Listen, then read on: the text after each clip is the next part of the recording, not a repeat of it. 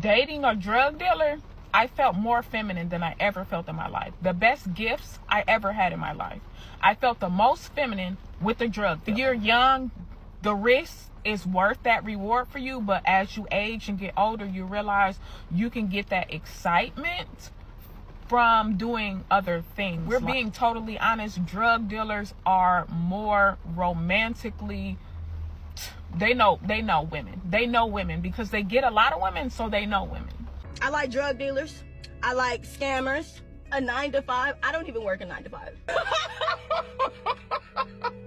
What about you? What's your type? I like drug dealers, dark skin. She like drug dealers and scammers, y'all. They gotta have money. A 9-to-5 guy or a perkhead drug dealer with money. Perkhead. A perkhead drug dealer with money. Perk drug dealer with money. I'm with the perkhead with the money. A drug dealer. I like drug dealers. How bad is the perk addiction? You ever heard of the term nice guys finish last? Well, we all know who will always be in first place. These are the types of conversations that panderers, simps, and post-wall women never like to discuss because accountability brings a lot of shame, guilt, and regret. And that makes our argument as modern men valid, and our actions justifiable. Passport Bros. Yo, what's up guys? Back again with another video for the Passport Bros. First and foremost, please hit that like, comment, subscribe button. It helps the channel a lot and I appreciate it very, very dearly. Now today, these Western women have come out to play, man. Oh my goodness. Man, these Western women, what is it with their infatuation with these dusty, bum, Pookie, Ray, drug dealing, criminal, college dropout buffoons? I wanted to say something else, but I'm not going to say that word. We're just going to call these men buffoons. What is it about these men that these women just love so much? About these dangerous, criminal, drug dealing buffoons. And these are the type of men that these black women love. We're gonna say black women because it's not all women. We don't see this type of sentiment from other women. It's like some women, yes, from other communities, yes, but it's in particular, it's black women. Let's be clear. We have to call a spade a spade. The rappers, the drug dealers, the gangsters, the high school dropouts. Ooh, Pookie. Ooh, John Quavius, John Doofius. And these are the kind of men that they love. They're attracted to these men. They have burning desire for these type of men. But the funny thing is, these men actually are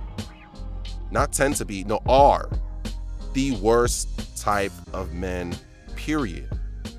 Across any race. That's not even just within the black race. No. For white men too. Quick break, guys. I just wanted to introduce to you the free money making guide to become a passport bro and sustain your lifestyle overseas. How to make money as a passport bro working remotely. Get your guide now. Join the community. The link is in the description below and in the comment section as well. Let's get this money, guys. Hispanic man, Asian man, any man that's a drug dealer, criminal, college dropout, high school dropout. These are all the worst types of men that are going to bring nothing but chaos, toxicity, and dysfunction into these women's lives. And the funny thing is, a lot of these women, all of them, I'm not even saying a lot of them, all of them know this. But they willfully ignore this because they don't want to see this. They know this, but they don't want to see this. They know these are red flags. They know that these kind of guys are not good for them, but they don't care. They don't care. Why? Because the excitement. Oh my goodness, it's so exciting to be around a Pookie Ray Ray, to just be living life on the edge. We don't know if we're gonna get locked up tomorrow. We committing crimes, but we don't know if the police gonna get us. We on the run. It's exciting to them. It's an emotional roller coaster of up and down for them. They like that. They call that excitement. They consider danger exciting. Whereas on the flip side, well-to-do men, well-educated men, well-dressed men who speak proper, who have things going for themselves, who have their life in order, who have a good job, good career, well-dressed, well-spoken, an articulate man, they consider, oh, boring, he's corny. He's boring. He's so bland. Like, there's nothing we can do with him. Like, he's boring. These are the best types of men that will bring success, happiness, and good fortune to your life. And these are the type of men that can actually support and provide the same support and provisioning and providing that these women are looking for. But they don't like these kind of men because, oh, they're boring, they're corny. But these men, in fact, are not actually boring and corny. It's just that what these men are into, these ratchets are not into. It's not that they're boring, it's just you don't like what he like. He probably like golfing and going out and going to the arcade and, you know, going sightseeing, mountain climbing. You know, these shenanigans, we need a word for them. Hoonanigans. These hoonanigan ratchets, they're not into none of that stuff. You know, all the only places that they always go is to the club, to the bar, to get their weave done, to the nail salon. Like, they only go so few places. So of course, a guy like that would be considered boring to them because you're not into what he's into. But that's not boring. That's just different. He's just different. But different doesn't mean bad.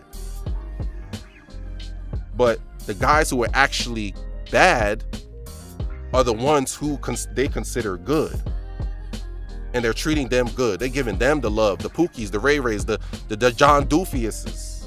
Those are the guys that get the true love and the true respect and the true appreciation. Because that's what these women like. Which is fine. Like, you can like who you like. Your preference is your preference is your preference. But where the problem lies is, a lot of times after dealing with these kind of guys, these women never want to take accountability for the situations in which they've put themselves into by dealing with these type of men. They never want to take accountability for the fact that you chose this guy, you chose a criminal, you chose a drug dealer. So you also are going to choose, you also chose the type of situation and or consequences that come with dealing with those kind of men. But then they want to turn around and say, no, these men ain't ish, they're dusty, they're bums, they can't even take care of themselves, they can't even pay child support. It's like, that's the men that you're dealing with. That's the men that you chose because that's what you like.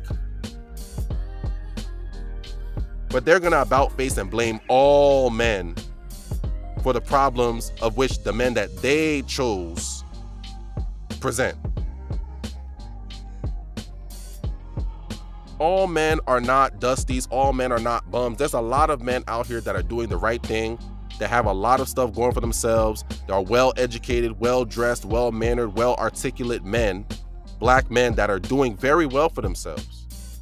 But they purposely ignore, avoid, and discredit those men because they don't like those kind of men. They consider them boring or corny. But that's fine. But don't then, after dealing with these Pookies and Ray Rays, then try to come back to these kind of well-articulate, well-educated men to try to clean up the mess that Pookie left behind. It's like, no, he doesn't and shouldn't have to deal with your BS and the consequences that you have brought for yourself in your life, and have to pick up the scraps. Like, that's not his job. And a lot of the people that like to defend these type of women and not hold them accountable, the simps, the panderers, the people, you know, the other men as well, and the other women as well, that like to save face and avoid accountability and like to pretend as if, oh, it's these men's fault. It's like, no, these men have always been bad men, they've always been these type of men. But the fact that these men are going to continue to breed and continue to further their legacy of dysfunction and toxicity is due to the fact that a lot of women like these kind of men. There have always been ain't-ish, dusty men in the world. But why is there a prolonging and a continuation of those type of men? Why? Because you keep on reproducing with those type of men and then having their Pookie children to then further the Pookie legacy of dysfunction, toxicity, and destruction. And then when we do have that same very toxicity and destruction within the Black community, they want to blame the men as if it's our fault, that you chose the wrong guy. This is the very reason why us passport bros have to leave. We have to. We have to. We have to leave in order to find some type of success.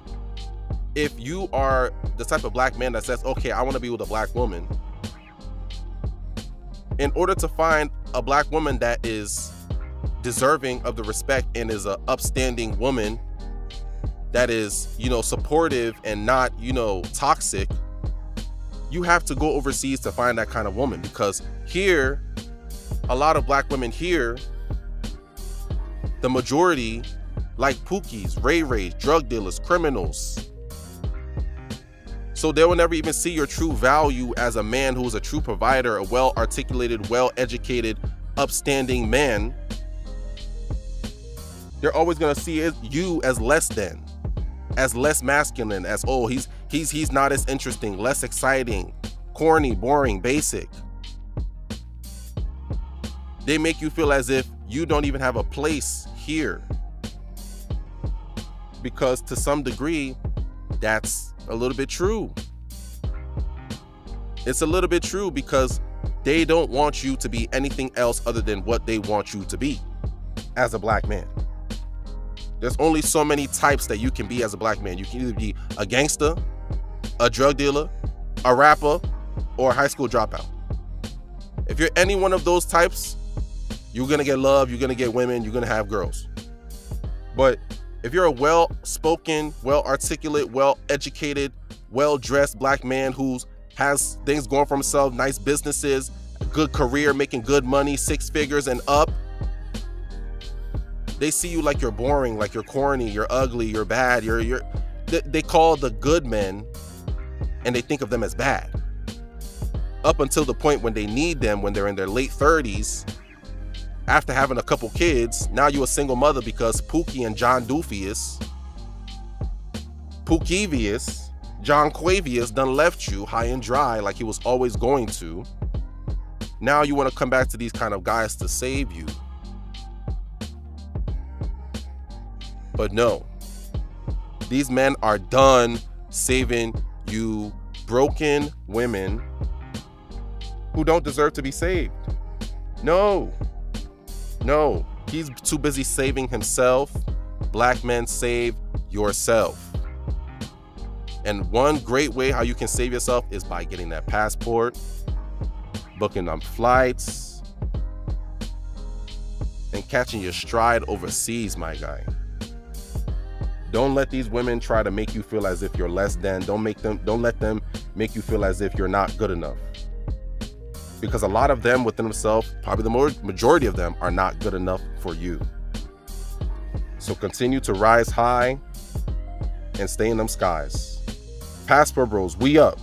Please like, comment, subscribe. If it ain't foreign, it's boring. If it ain't foreign, I'm ignoring. Passport Bros, we up. Thank you guys.